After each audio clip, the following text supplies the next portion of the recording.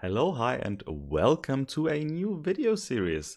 In this series, we will go from having absolutely nothing except for a PC, which I assume you have because you're watching videos online, PC and internet connection. That's all you need, to going and publishing a video game, most likely, or an application on some web store. If you want, you can monetize this then and stuff. But we will guide through from really having nothing, not even knowing how programming works, to publishing something. Of course, something very basic, but that is what this series is about. A bit different from my usual videos, but here we go. Therefore, we are going to use a tool called Unity. In this video, I will just roughly explain how do you get Unity, and then in the next videos, we will get into the tool. So here it's more about really starting from nothing. So if you're an absolute beginner, perfect place for you. This is where you belong. So let's just dive into it. I'm sorry, I haven't recorded videos in a long time, so I don't know what I'm talking. I know what I'm talking about, but I'm slipping words here and there. So I have put two links in the description below. Two links. You see two open tabs. Both links will get you to download Unity. What you will use for working with the tool is, first of all, Unity, the tool itself, and on the second, you will use an IDE for programming, for coding, right? So you will need those two. That's why I have two tabs in there.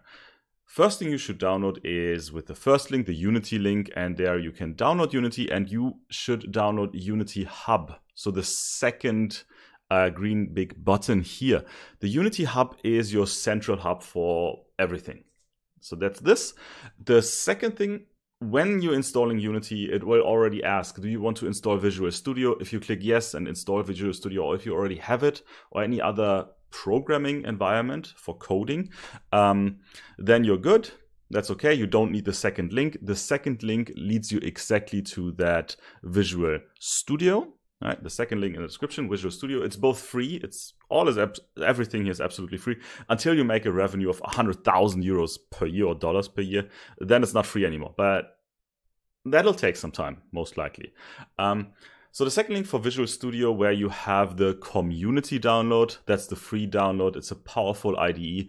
When you download that one, right, and then run the installer, like you can download Unity, run the installer, and you should be done. If need, you also need to download the Visual Studio application IDE here. It's this one, the community one. When you run this installation, it is pretty funny. The first thing that will show up, it's German, I know. Shut up, it's German, I know. The first thing that will show up is actually a window, what do you want to install? And there is one button here. You see it there. If you select that checkbox, which is game development with Unity, it will automatically download also on top here Unity Hub. So if you download with the first link, you download Unity Hub and installing it, including Visual Studio, so perfectly fine. The second link will lead to you downloading Visual Studio, and here you can also select the Unity Hub. So they are really closely tied together. They're pretty much connected. They work without each other, so you can use any other IDE, but I'm also using Visual Studio for all the videos I make. So after you downloaded and installed both in this case, or first I'm showing here the Unity Hub, you've got the Unity Hub application now, right? You can see it lists you projects, and I have a couple of projects on this PC, and this is basically what the hub is used for. You have your projects, you can select which version your projects have. You can upgrade your projects, you can not downgrade your projects, you can just upgrade them. You can select what platform should the project be for. Right? You can create new projects, which I will get to in a moment. But more importantly, since you're an absolute beginner, there is a tab here that says Learn. There is actually a lot of nice tutorials from Unity, official tutorials from them there in this package. So micro games, for example, there's one karting game. It takes just 30 minutes to create this little karting game. Of course, this takes you by the hand. It gives you everything that you need. So all the assets, all the 3D stuff that you need, all the coding, everything is in there already. So it's not really from zero to something, it's really, you already have a lot given. But those are quite nice. Like I've clicked through most of these. I just listen to them on the side, so they're really nice. There's bigger ones, there's smaller ones. There's 2 hours, for example. Oh my god. There's 3 hours. I did this one actually in the beginning. 5 hours. I haven't done that one. So yeah, if you want to learn, watch the video series, which I will upload frequently now, or go here in learning. That's also perfectly fine. There's a community tab with blogs and forums, and there's a whole community about this. But more importantly, there is an installs tab that is empty in the beginning if you don't have any version of Unity installed. You only have the Unity Hub right now, which is the central tool to link everything. Unity itself is the programming tool then that you can open from your Unity Hub on. So in Unity Hub, you first have to add, top right here, you first have to add a Unity installation. So when you click on add, there is a selection you can take. There's a couple of different versions, and there's 2 main differences. There are official releases, a recommended release, doesn't matter. There's 2 different things. There's those that do not have anything in brackets after the version number, and there are those that have LTS. LTS in this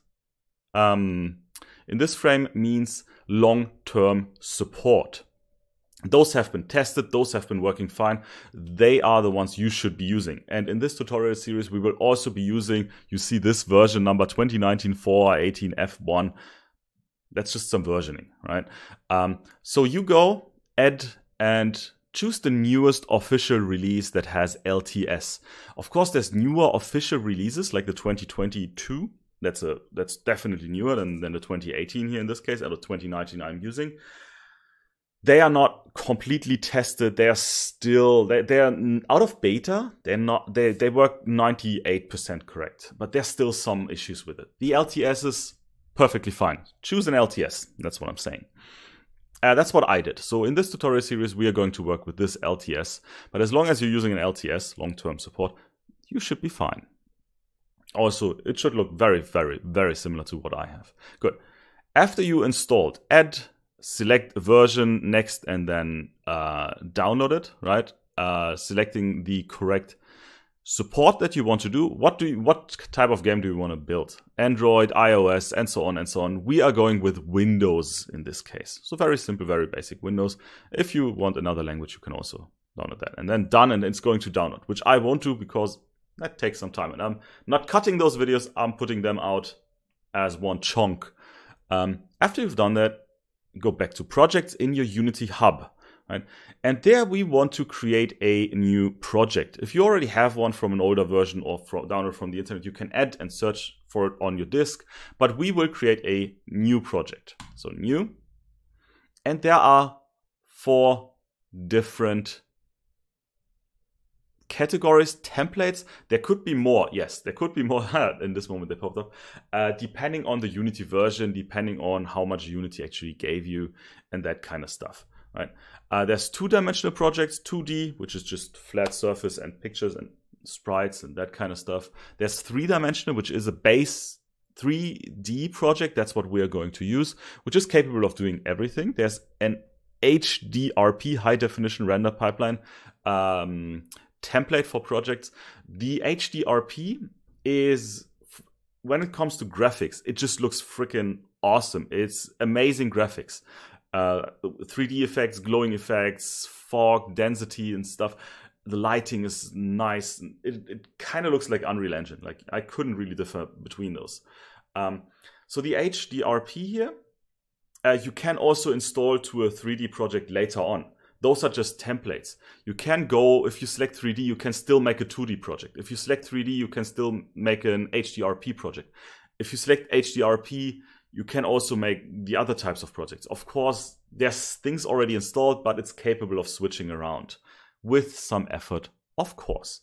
And there's the HDRP is really, really nice, top-notch graphics, but you also need to have a strong machine to run them, of course. And there's the URP, the Universal Render Pipeline, which is still nice graphics, but it works on more machines. That's like medium graphic level, kinda. Not 100%, but kind of. That's enough. And there's mobile, as you see, there's different versions, but those four are the standard versions. We are going to go with a normal 3D project. I could also select 2D, but we're going with 3D because 2D is also capable of doing 3D, just not optimized for it. In the beginning, you can always change it through the project itself. So I will give this name this project a nice name. It's going to be called YouTube Videos. I'm uploading that to YouTube. So you choose a nice project name for yourself. Maybe your name, maybe the name of the game you're having in mind right now, or of the program. Could be whatever. That's up to you. Choose a location where to save it, of course, and let's create the project. This will take a minute in the background to create the project from the template. It now takes this 3D template with some objects and stuff and just rams that into a Unity project. And you see this now means that Unity is loading. I have now closed the Unity hub and we are opening the Unity programming environment, the Unity editor. Right? You see, whenever you're actually opening this, I've got some errors. Don't look at those right now. Don't look at them. Don't look at the errors. They're not there for you. They're just not there. They're just because my PC isn't set up correctly. You see, my layout is different than yours. Whoops, I wanted to prepare that in before. Whoops, now, there we go.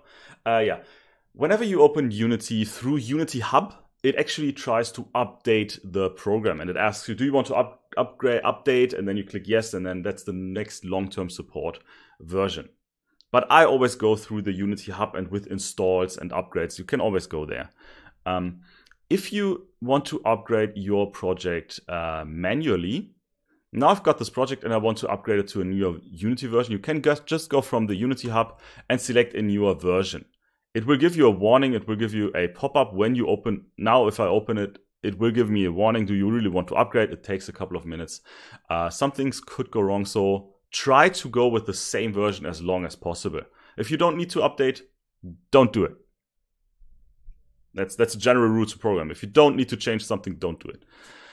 So this is how the window should look for you right now. I will reopen it because my Unity is kind of broken because I'm using other versions and the versions are not 100% compatible in my case because I messed up the installation. I just reopened it, so all the errors are gone in the background. So this is how Unity looks like, right? I will give you also a rough overview of the windows, right, that you have in Unity, but I will do that in the next video because there's been already a lot here. Now we've got the Unity installed. We've got Unity Hub installed. We've got Visual Studio installed. We've got Unity sitting around here. We know about the Unity Hub. And next time we're going to talk about everything that's going on here, which looks stunning. In the first moment, it's quite complex. There's a lot going on. Actually, there isn't. There is not much going on in that view that you just saw. That is just Unity. Don't be frightened. In the first moment, everything looks frightening. It isn't. It is actually pretty simple. 2D, 3D, all the same. You can do it. And with those videos coming up, you can do it. And in the end, we're going to have a full game uploaded to a store, to a website, to a sharing platform, whatsoever. Good. I hope you enjoyed this video. I hope you learned something. It was really, really basic. We just learned about the Unity Hub and we have now a running Unity installation. Pretty simple. You didn't need a video for this, but I am happy to be here, join you on that little journey. If this was of any help, leave a like. Don't forget to subscribe. Ring the bell so you know when the next video of the tutorial series comes out. Yeah, and let me know what you think in the comments below, or if you need any help, just put them down there. Put your comments, put your questions, share the knowledge. Stay safe out there, stay healthy, and I will see you in the next video where we are really looking into Unity and what it's capable to do. What is that editor window that we just, it's so complicated. No, it's not. I will see you the next time around. Bye-bye.